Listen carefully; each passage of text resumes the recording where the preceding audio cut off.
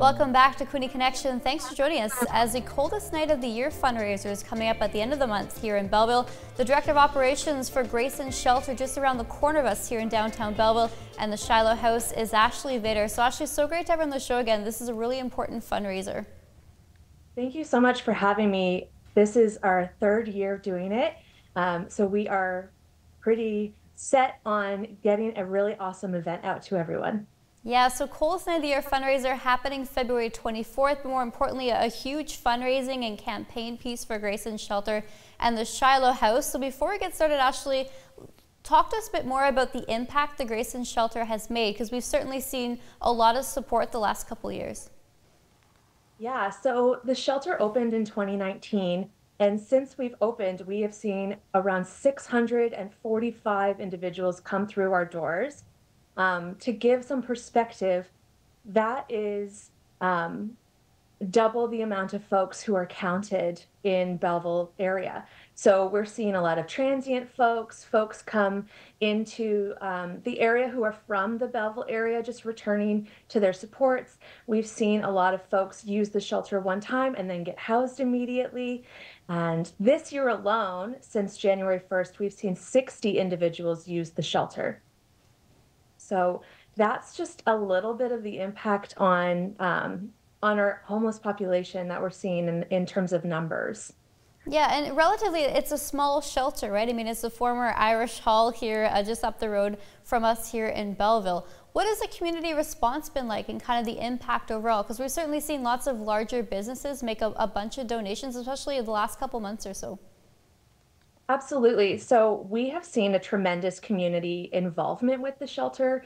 Lots of big companies like Belcon and Mackey Insurance, they're really invested in this population. You know, when we see it on the street, it can be really easy to ignore because it's not really pretty. The work we do is not pretty, but the work we do is essential to our community and especially to a growing community. So our shelter is quite small. It's only 21 beds. We see 5 female beds and 16 male identifying beds. But in that time, we're able to build relationship with all of the folks that come through our door. The piece of the shelter is not just to provide a bed. It's to provide dignity and love and what we have coined radical kindness. The fact that we can really engage with folks and learn their story. It's something that is quite, well, we believe it's quite unique to our shelter. And that I think is what pulls and draws the community members in, is that they see not only the impact in our numbers, but the impact in the relationship that we're building with each individual person who comes through our door. So the Coldest Night of the Year fundraiser happening February 24th. For those in the community that want to be a part of this, how does it work? Do they just show up at the shelter on that night? So you can go to cnoy.org. You can sign up a team and be a team lead.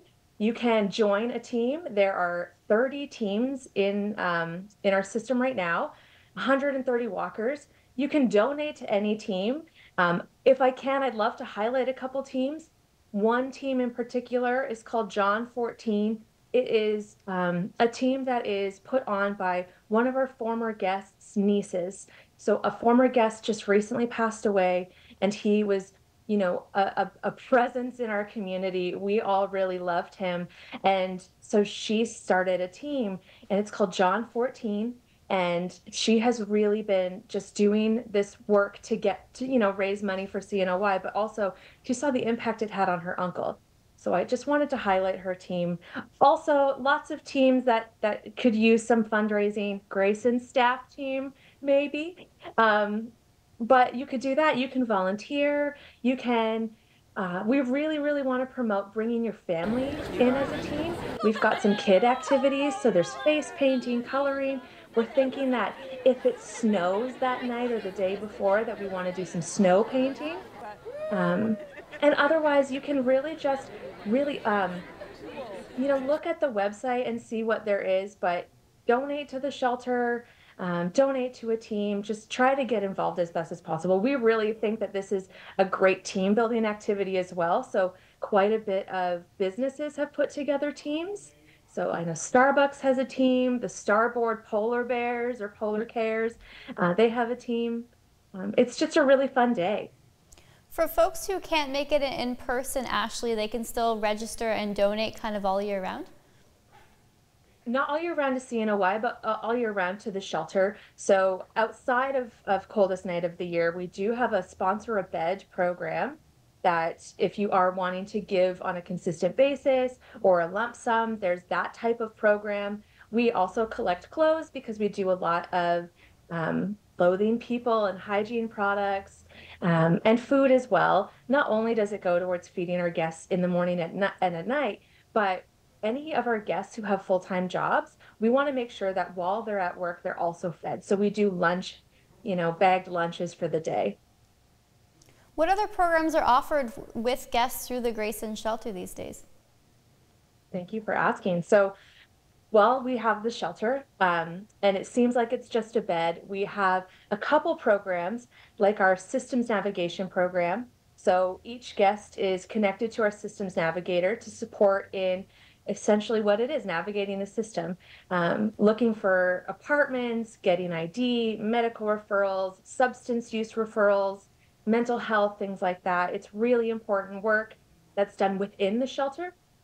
And then our other large program outside of that is our Shilo House. So it's our male transitional house. It houses 6 individuals, and it's a year program. It's a participatory program where they come in, and the idea is to prepare in consistent, permanent, sustainable housing. So sometimes when you become homeless, and if you're homeless for a significant amount of time, you may forget how to be housed.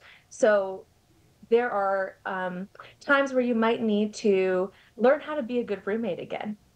Remember how to take out the garbage and recycling. Ensure that you're doing your dishes. So these are things that the guys have full support of while they're in the house from our staff, as it's staffed 24 hours a day. And on top of having it staffed 24 hours a day, there is a case manager that walks alongside our residents to find employment, education, and training, which are all requirements of the program, and then to look for long-term sustainable housing. That really starts a few months into their time at the house, but it's been really successful, and we found a lot of positive outcomes from this type of program. How long has the Shilo House been up and running, Ashley? It will have been 2 years, March 1st. So it's really exciting. It's still very new. I mean, the shelter in general is very new. We're only into our 5th year, and we have so many programs 5 years in. Well, that's awesome. Once again, Ashley Beta, the Director of Operations with Grayson Shelter and the Shilo House. Thanks so much, and good luck on the coldest night of the year coming up on February 24th. Thank you so much.